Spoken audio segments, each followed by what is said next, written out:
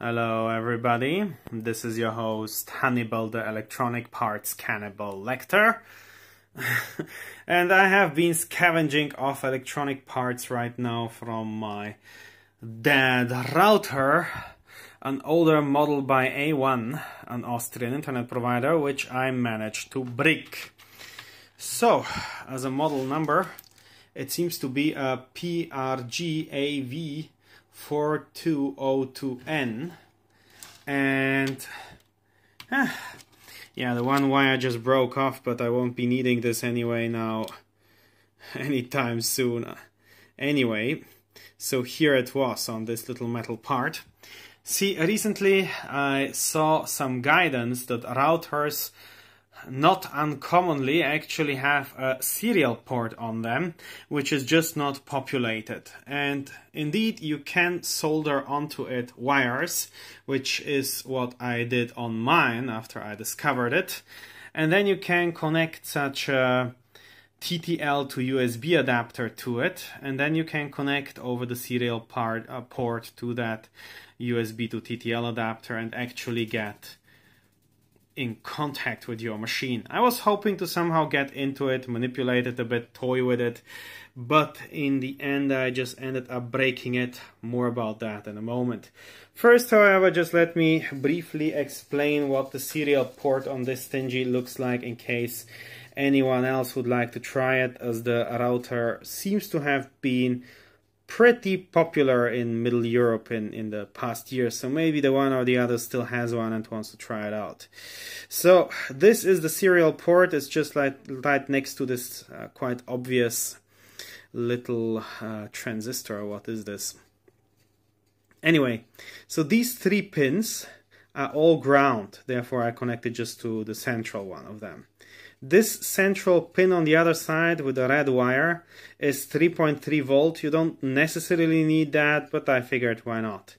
These two are RX and TX. I forget which is which, but that doesn't matter much. If you can't connect, then just switch the pins on your USB to TTL adapter. There is no danger in that. Yeah, now take that with a grain of salt from the guy who bricked his router, right? But no, nothing bad happened.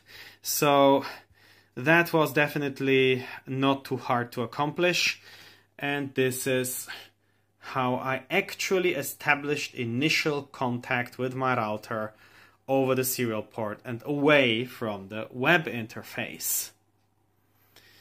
And next I shall describe you what I saw in there and how, in fact, I killed it. Prior to my router's demise, I was able to capture somewhat of a serial log or boot log from it by connecting to it at 115,200 baud at 8N1. I tried to connect also 300 baud and 9,600 baud, but nothing would be happening. At 115,200 8N1, however, it was spitting at me these fragmental commands or texts or whatever you call this. I tried to interact with it. In particular, I was having hopes for the hello, but nothing was apparently working, and yeah, I gave up on that pretty quickly. I was thinking the hello might be working somehow similarly to an SMTP prompt, but it wasn't. So I figured, why not reboot it? And I did. So what you see below is the boot log, basically, which was spat out over the serial port.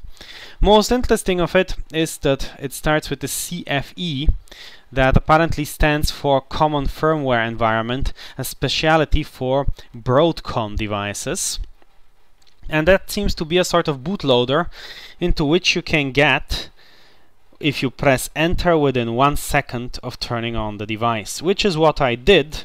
And on the next round, I did get into CFE, which in a nice way had a help command.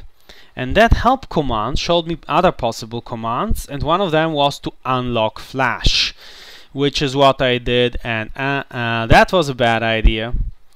See, further below in the boot log I saw that the root partition seems to be mounted read-only, and I was hoping that by unlocking flash maybe some option will somehow change, you know, just fumbling around with it, trying to see what it will do, and that I may get a more reasonable boot from the machine where maybe something can be changed or entered into or something like that. So I unlocked flash, booted again, pressed a lot of Control-C, and apparently what I might have done, according also to opinions from my support groups on the internet, I may have actually just unlocked the flash to flash new firmware, but then I have supplied just trash and therefore bricked the device. So that is the most likely cause of its downfall. If we, however, look a little bit at the boot log in case anybody is interested in what this might be like if he or she tries it on his or her own router. So this is a MIPS device apparently with some 16 megabytes of RAM. Right, so here you have it and here you have it. And other than that, pretty usual pretty usual boot messages. You see here how it is starting init, and then later on it is starting its various services.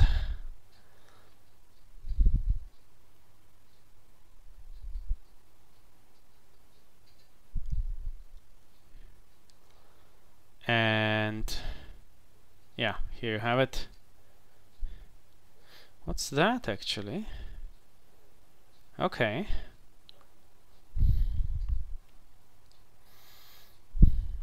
And then in the end it arrived at a login prompt. I tried to get in there, but neither with root nor with admin nor even with nobody or anything like that would it let me in. But I discovered one interesting issue about it. If I would try with root, admin, even nobody, it would do something like that: login incorrect, or not even ask for a password and just tell me to press enter to activate the console. Whereas if I would try to log in with a completely nonsensical letter combination, it would ask for a password. So that was perhaps an interesting way to figure out which users even exist on that machine. Because for those which do not, a password prompt would appear. Well, I did not get further than that. As I mentioned already, I got into CFE, set the flash from read-only to read-write, and then bricked it. That is not the only thing I lately bricked. The other thing is my trusty Nokia 105. Here you can see it in one of its last moments.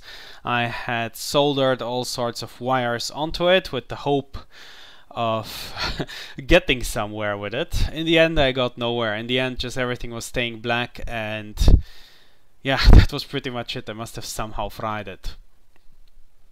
So with that said, you can see that my experiments are not always entirely without victims. I wish you more success in yours, and I hope to be able to present something more reasonable in the coming videos.